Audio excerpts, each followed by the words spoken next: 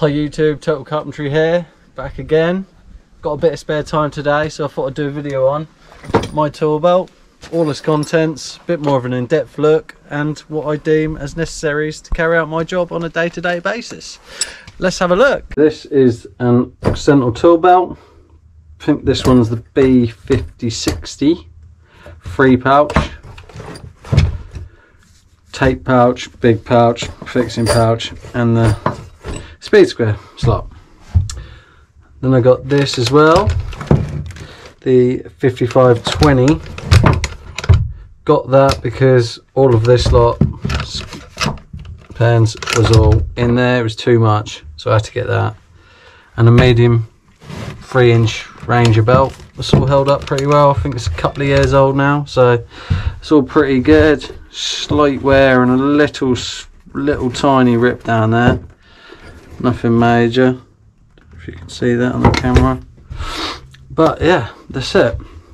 Right, start off with this one. Got pen, marker pen, double-ended nail punch, essential tool, cheapy extension bar, always handy, little centre punch, spring-loaded one, marking through ironmongery, bits and bobs like that. We've got in here a million loose 90s for some reason.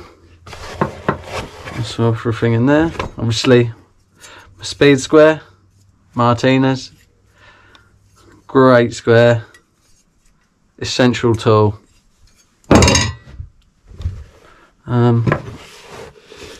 Of course, I've got my new Boss Hammer Company's Boss Paw tool, nail bar. Obviously, I've got the Fat Max 8 meter.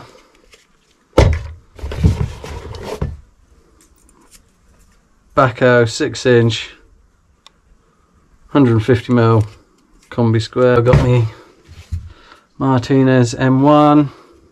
It's held up pretty well. It's great hammer really. Stanley knife. So far so good. Picker big dry or something. Great, loads better than the original.